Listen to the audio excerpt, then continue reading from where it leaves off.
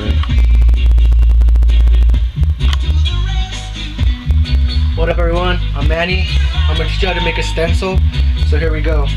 You're going to need a mount board, cutting tools, a graphic, and some cardstock.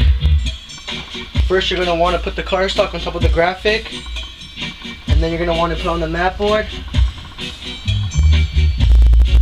As you do that, you're going to get your cutting tool, and then just start covering it out. You can also do mini graphics also, as in a gas mask, make art not war, we come in peace.